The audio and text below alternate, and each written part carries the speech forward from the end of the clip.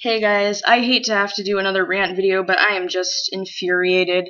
So today I had a chargeback to my PayPal.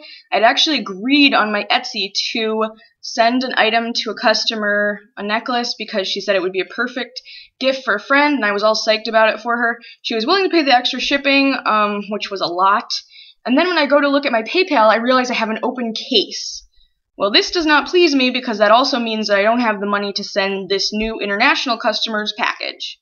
So then I go to look at it, and this is the second time this month that I've had this issue. I believe it was on the 10th or so last time. Luckily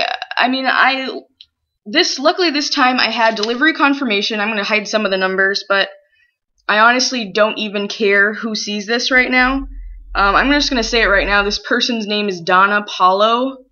I really don't care because obviously the item was received. I checked the delivery confirmation. Proof of that is right here.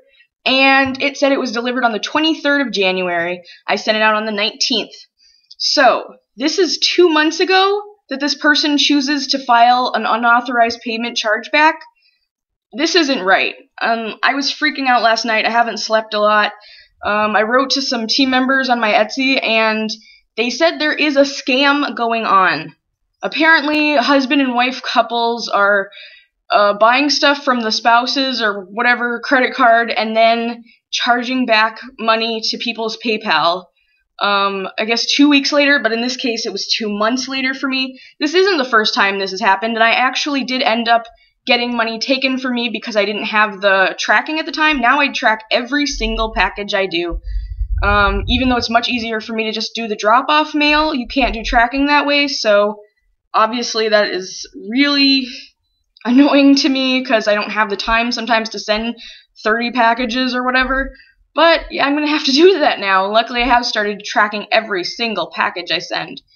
Except for, I don't do international anymore. I don't do Canada, but I do have a stamp on, I guess it would be a, customs form or whatever, and it has the official postal stamp, whatever. Last time it was this girl named Jade Radke. Yes, I'm putting her name out there. I don't care anymore. This is getting ridiculous.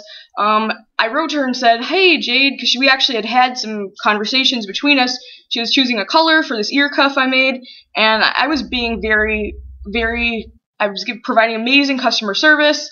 I was saying, is there any other way I could be of help and such things? And then, so then I guess it was a month later, actually, from that date, I get the claim from, I'm guessing, her father, Daryl Radke or whatever, because they had the same last name. So obviously it's not somebody who stole a credit card and is using it all around town or something. They had the same freaking last name. So then she said, oh, it's because he's trying to close his credit card. I was like, what the hell does that even mean? I have no idea what that means. So then I said, okay, well, will you please let him know to please close this, because obviously you got the item, so that's not the deal. And she said, okay, and I said, please keep me informed.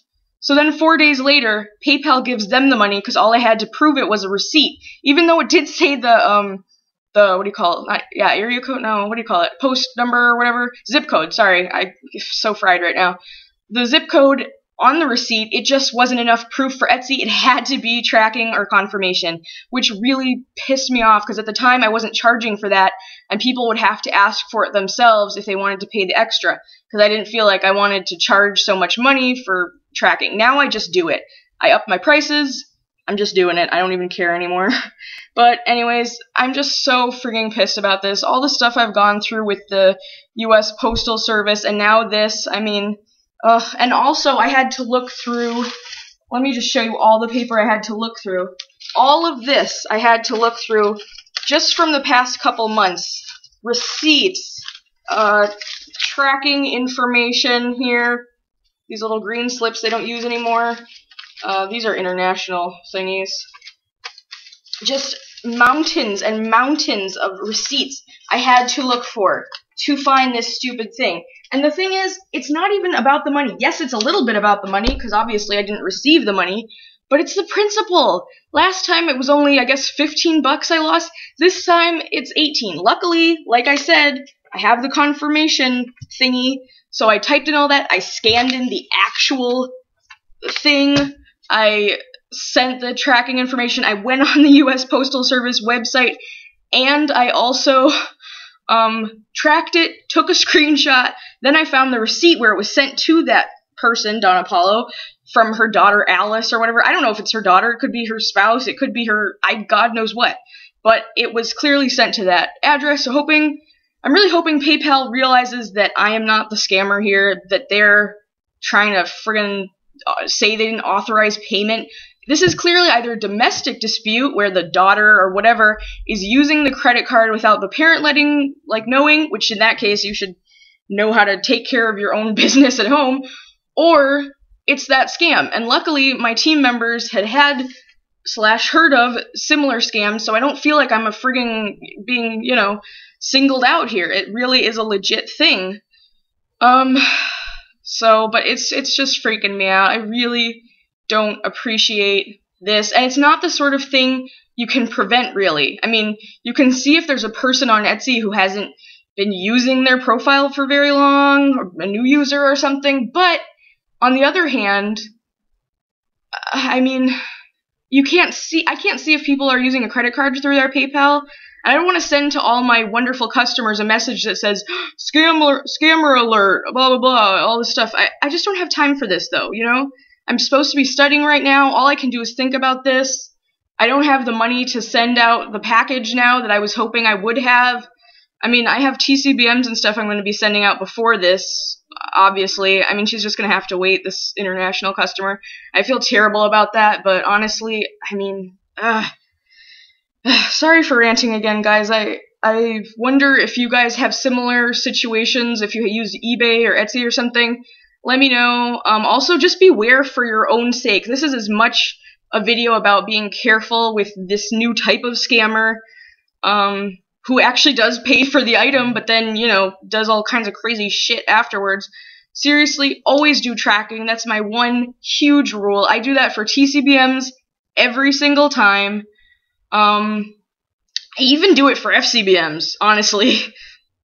That's more because I don't want the stuff to get lost, and same for the other stuff. Just cover your butts, guys. I'm not kidding. This is really annoying, and I'm hoping it never happens again. Really.